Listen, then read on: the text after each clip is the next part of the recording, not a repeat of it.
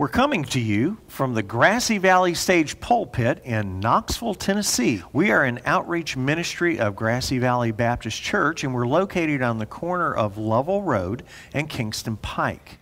We're your hosts, Richard Britton, and I'm Alan Kirk. You know, today we're discussing another word of the week, and our hope is that you'll remember the word and find it applicable in your daily life. Well, we have a word of the week this week that's probably about a year long. So, but we're going to try to confine it and define it.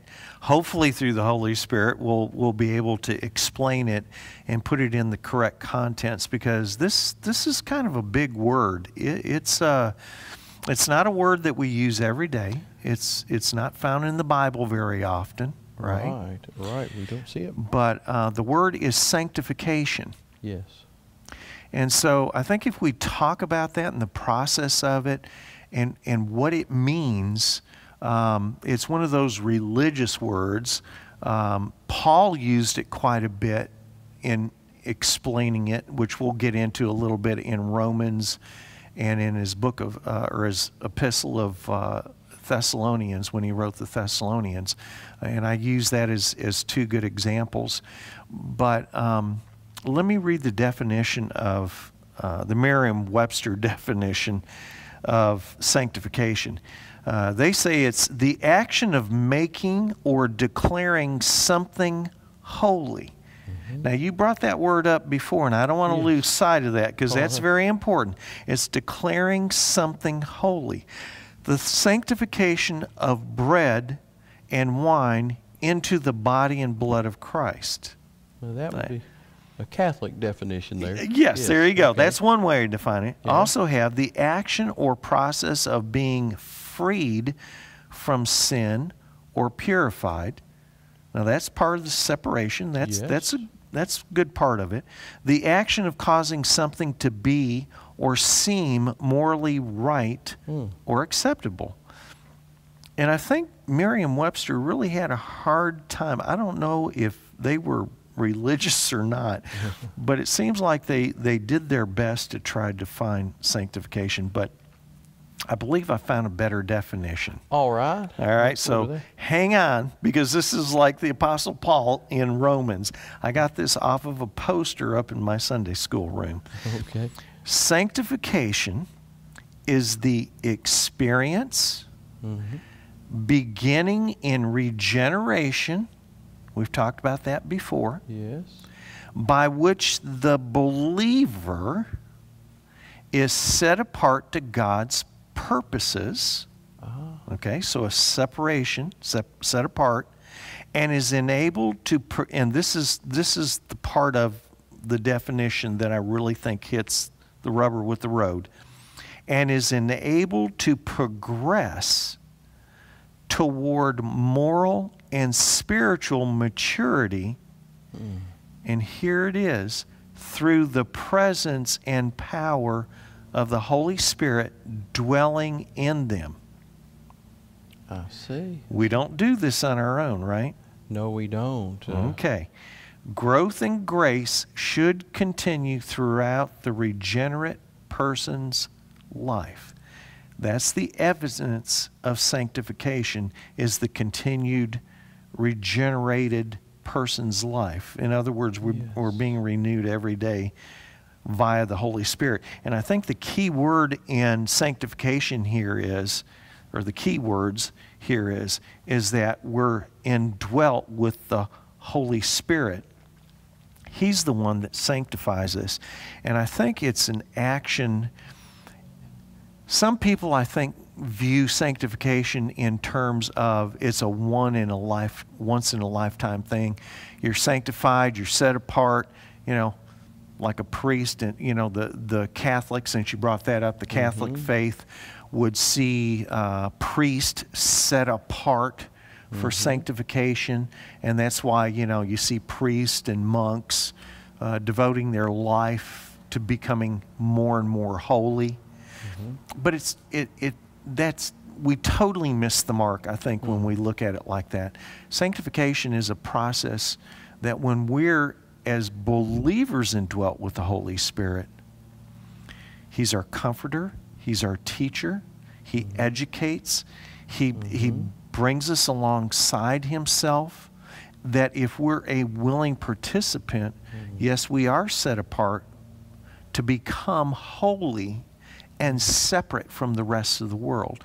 To me, that's what sanctification is. It's not an exclusive club for priests and monks and other holy people. Yes. It's for everyone who want to drink that spring water that wells up, like Jesus told us to come and drink from His living water. That's what that is He's setting people apart. He's setting those whom He called apart to sanctify them for holiness, to be. The Israelite people were set apart as a chosen people, right? Yes. They were sanctified through the Lord. Yes. As a people.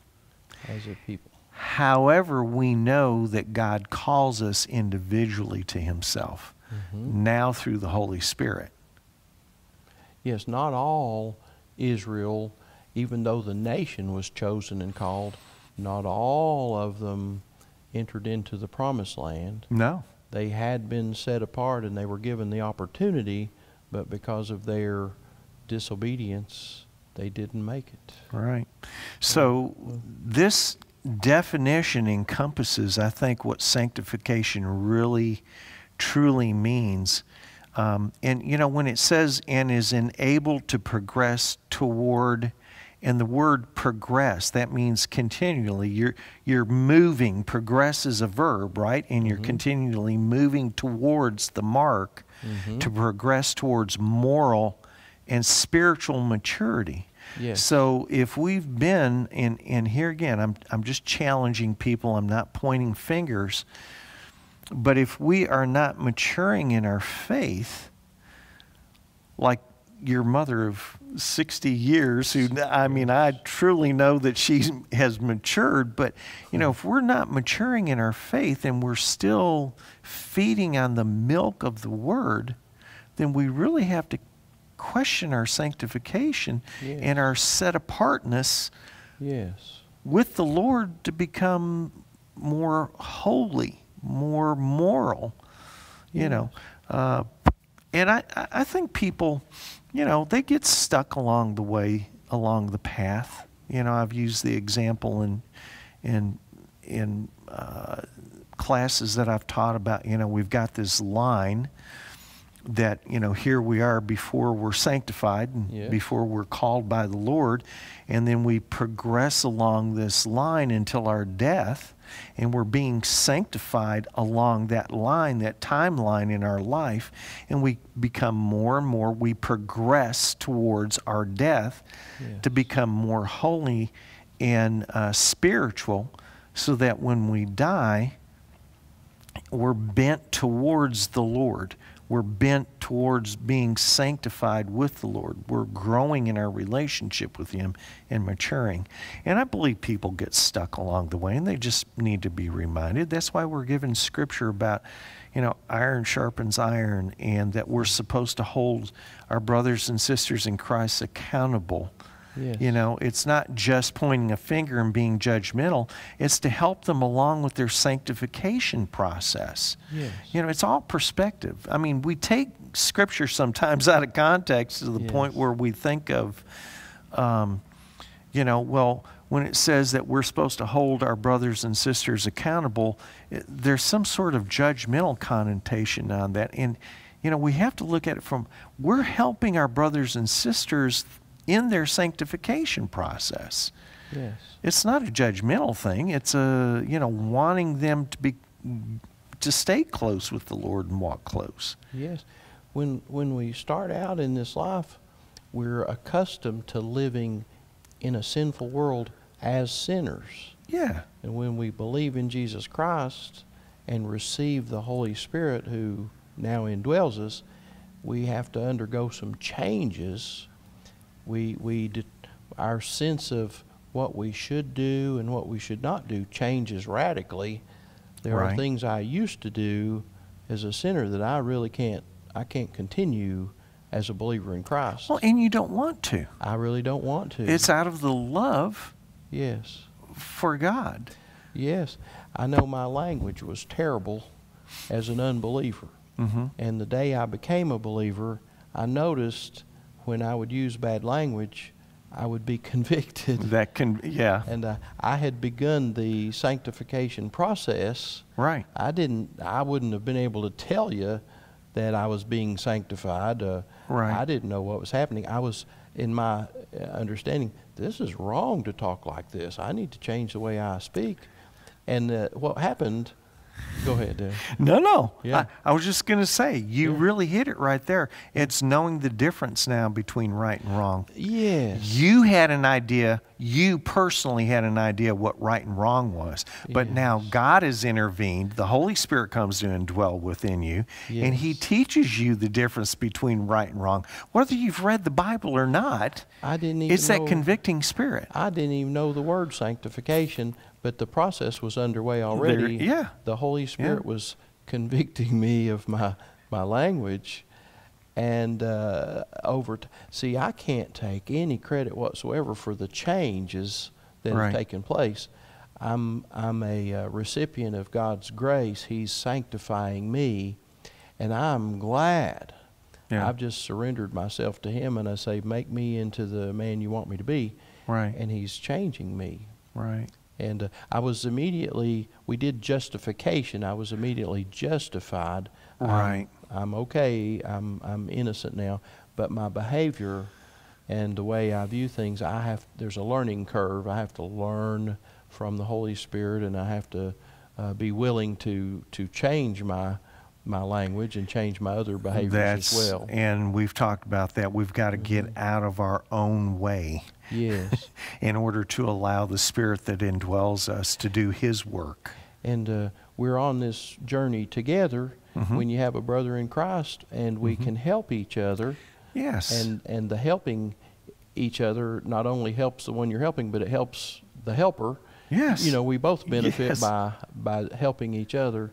And in a corporate body, a church, we should gather and encourage each other to make the necessary changes. Right. But it's things like this, it's times like this, and in small groups like Sunday school or Bible study classes or whatever, that very thing becomes more evident. Because in a church setting, you can come to church and you can, have the fellowship and hi, thank you, how you doing, and the loving and the pats on the back, and you can maybe hear a good message, which you hear from Pastor Mark every week. But anyway, shameless plug for him. But, the sanctification process, I really think happens with the one-on-one, the discipling.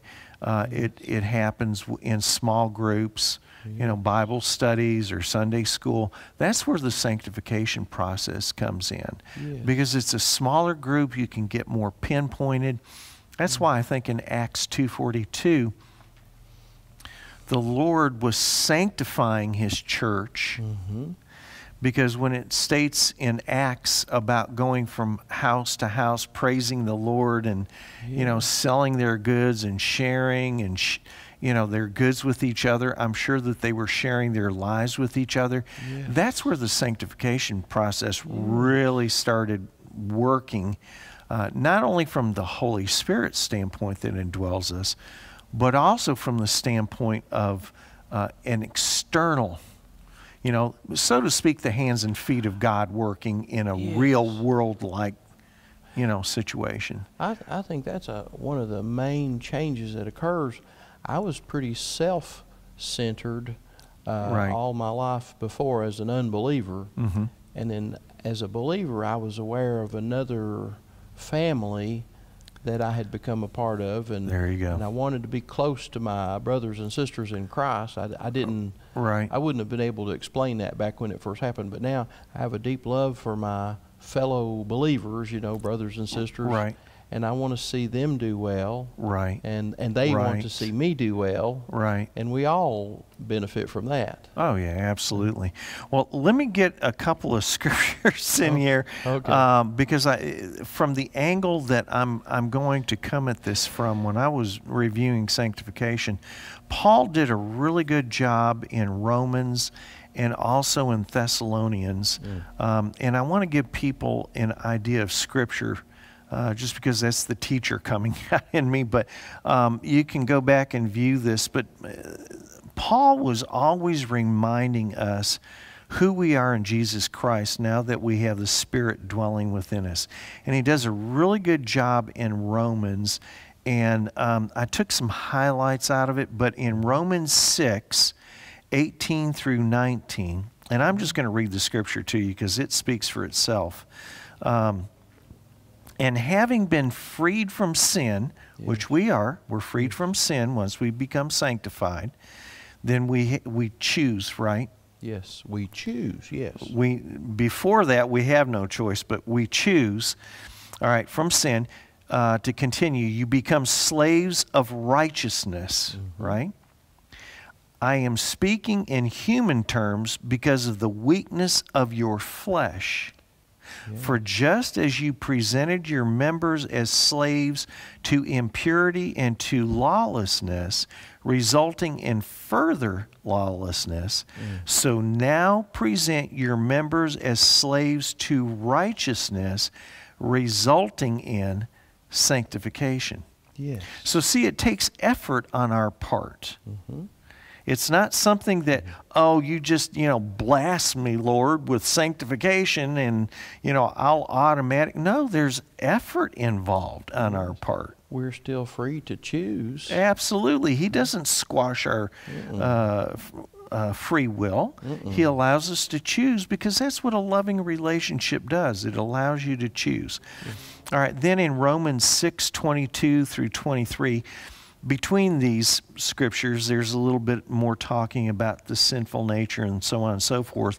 But in Romans 6:22, but now having been freed from sin, he talks about it again, and enslaved to God, you derive your benefits, resulting in sanctification, and the outcome, eternal life. Yes. We've talked about that, right? Yes.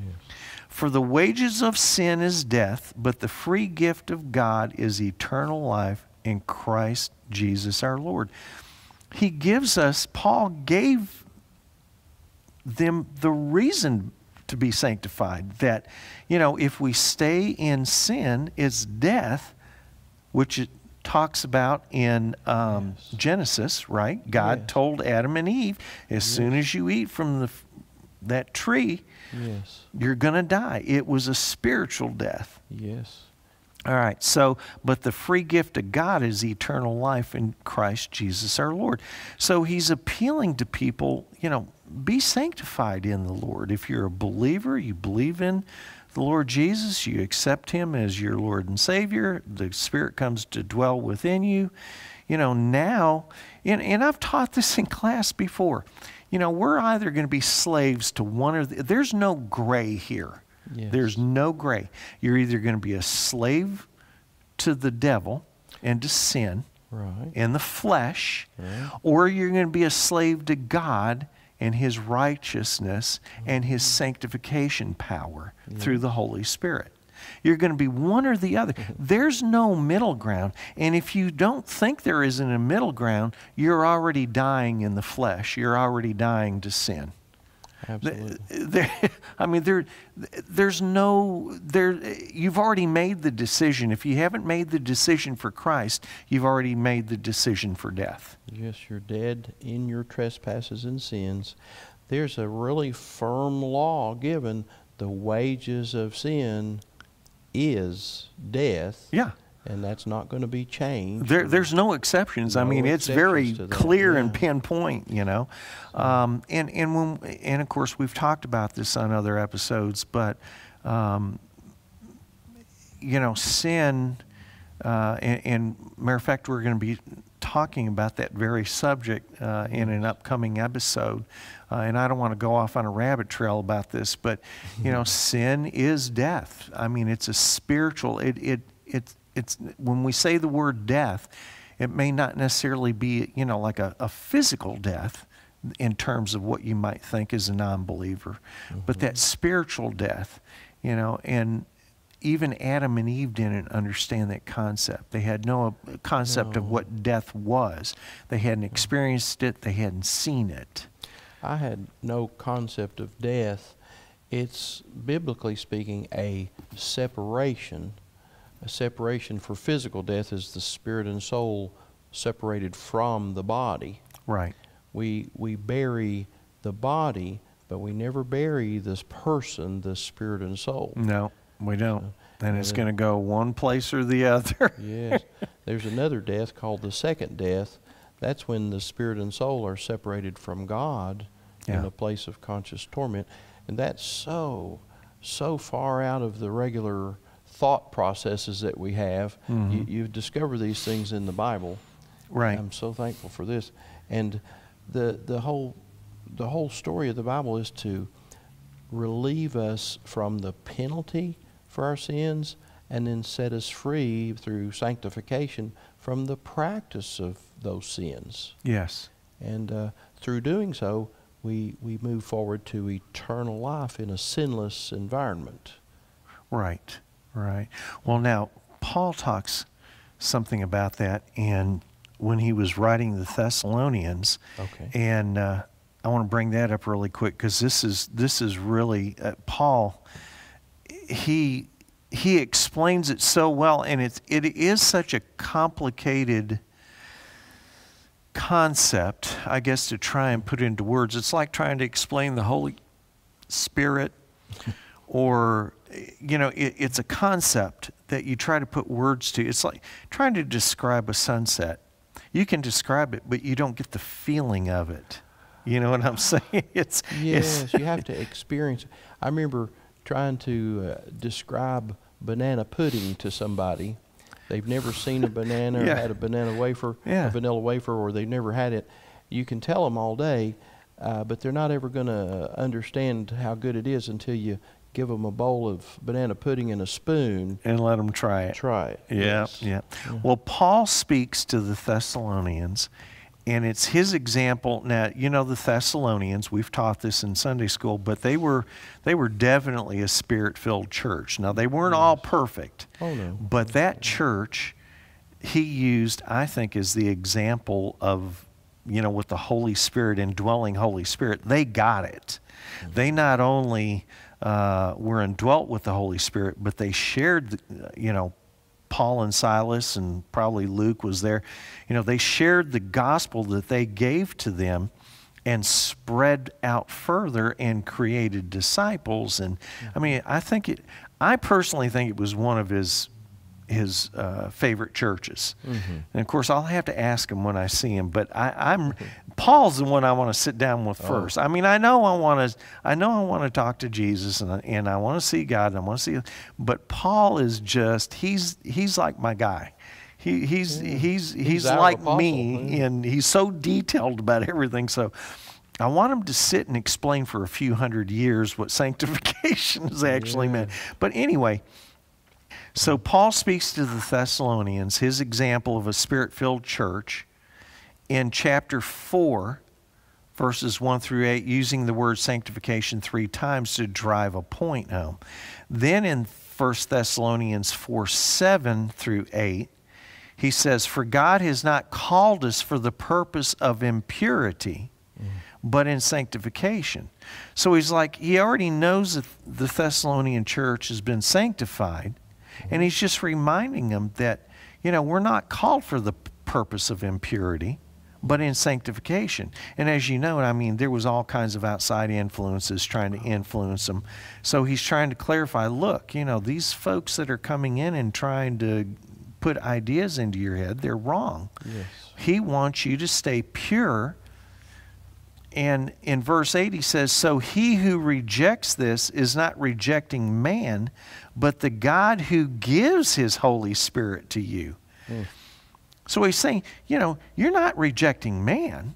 You can reject man, but what's more important is that if you don't reject man, you're rejecting the Holy Spirit, you know, a God who gives his Holy Spirit to you. Yes.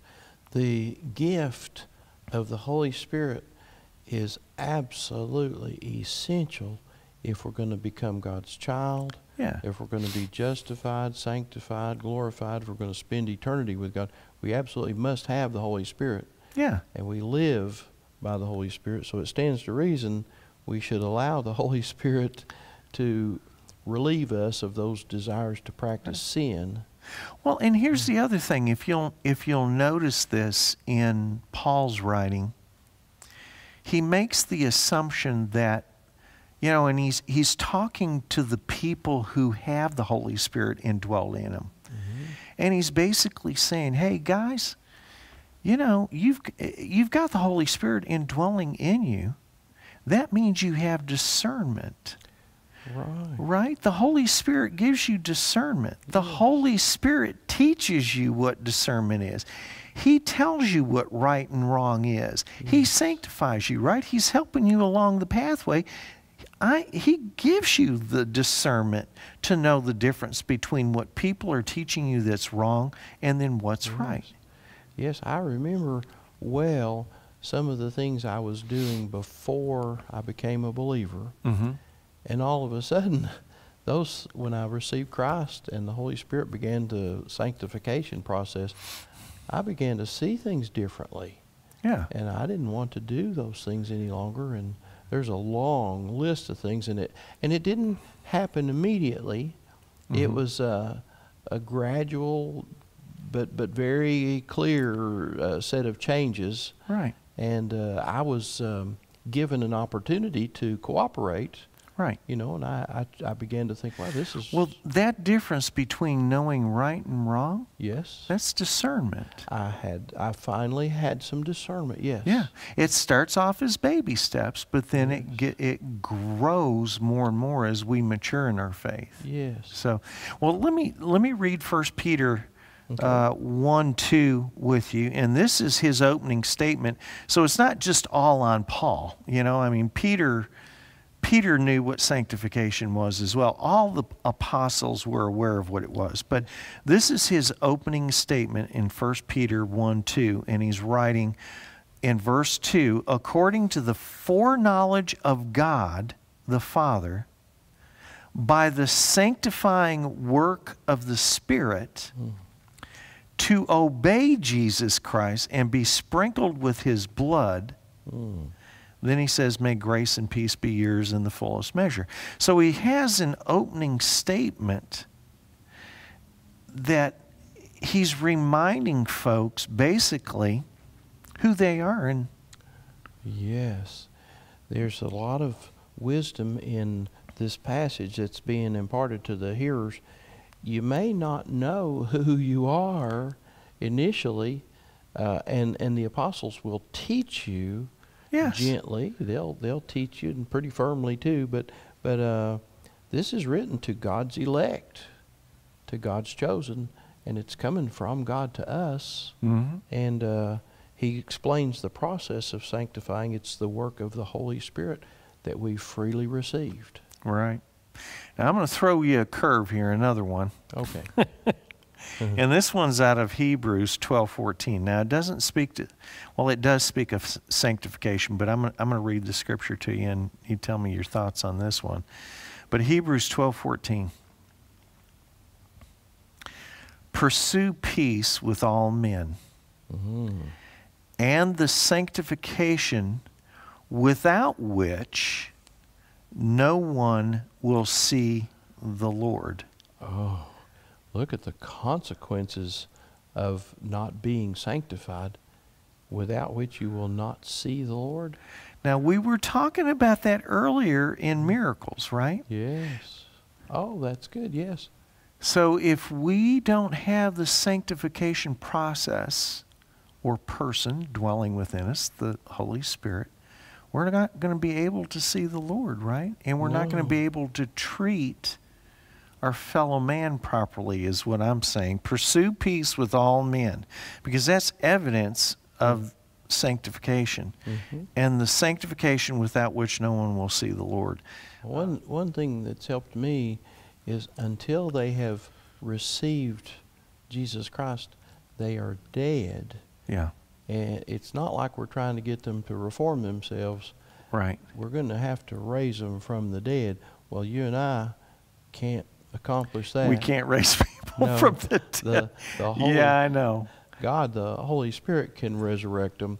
Now, once they've been born again and they do have the Holy Spirit, then they can. That's where the teaching process comes in, and the iron sharpens iron, and we love to get with our brothers and sisters. But that before that process happens, I find myself getting frustrated, but I've learned, and I'm starting to learn to walk away and not allow that frustration, because that's not from God. I've learned that's from me. That makes perfect. Well, your desire is pure. I mean, you want to see them born again. But I've learned over the years, I can't disciple someone until they've been born again. I can't disciple a lost person.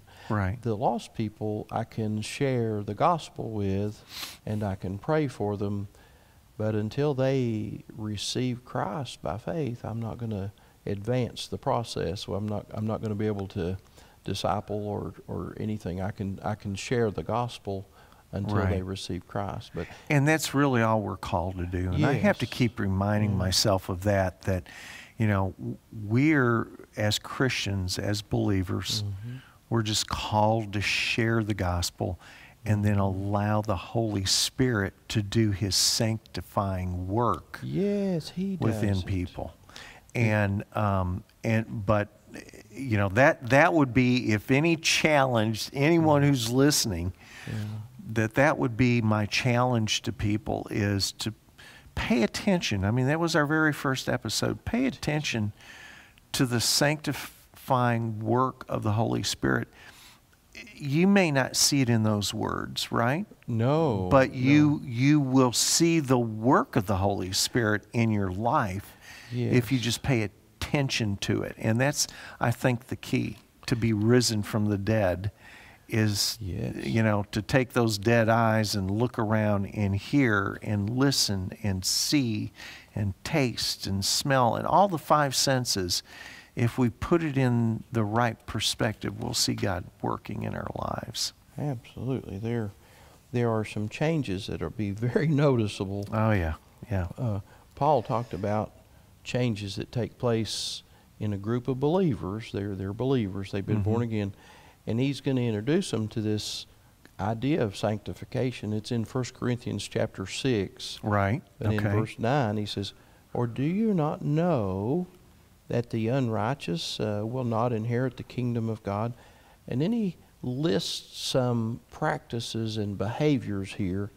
"Do not be deceived, neither fornicators, nor idolaters, nor adulterers, nor effeminate, nor homosexuals, nor thieves, nor the covetous, nor drunkards, nor revilers, nor swindlers will inherit the kingdom of God. Such were some of you, but you were washed, but you were sanctified, but you were justified in the name of the Lord Jesus Christ and in the Spirit of our God." And in the Spirit of our God, which is the vehicle to which all of that changes. Yes. Yeah. Once the Holy Spirit is received, He begins this absolutely amazing process of changing us from the sinners that we were. And I would have fit into several of those categories there. And He's not going to allow me to remain in these categories. I'm going to be dedicated to God, and I've become holy unto God, not of my own doing. I'm just cooperating with the Holy Spirit as He makes these changes. I'm really thankful for that. I'm thankful for His desire to sanctify us. It's none of us could sanctify ourselves. Oh, gosh, no. Gosh, no. Yeah. We cannot do anything on our own. He wants us to know that our bodies are His temples. We're the temples of the Holy Spirit. And it's a gift from God. We're set apart as holy. Set apart as holy. That's it. You know, Scripture talks about us being the light of the world, salt of the earth, and light of the world, and separating us apart, Jewish as well as Gentile, and we're the Gentiles. You know, it's not just exclusive to the Israelite nation and to Jews. God sets us, those that He has chosen, set apart for His holiness, to show that He is alive and that there is a sovereign God that's in control of all things. And, you know, even though civilizations have risen and fallen, and I mean, oh my gosh, we could get off on that since the beginning of time on rabbit trails to no end.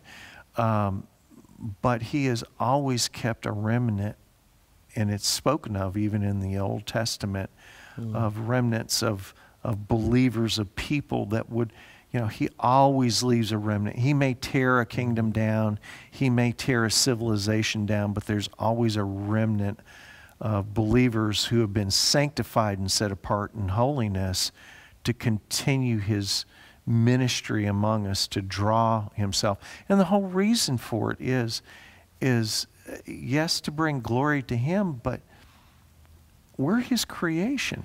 We are. We've been created to be His chosen vessels, and to literally be His children.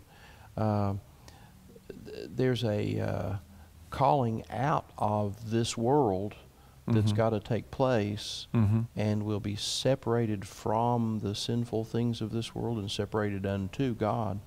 And that process is underway, and it leads to eternal life as God's child, and we will literally be sinless. We'll be set free from the desires, the activities, all of that. It'll be gone. I can't imagine what a blessing that's going to be, to never have another sinful thought or never commit another sin. That's the inheritance of a true child of God. Will be glorified, which is another. That's another episode. That's another one. Sanctified is we're getting there. There you go. There you go. There you go. All right. Well, I think that's going to wind it up for this episode. That's good. But you know, we, as with every episode, you know, we encourage you to use your social media, whatever you're viewing us on, to use that like and or share button to help spread this word to others, whether it be sanctification or justification or any other episode that you have viewed on your social media.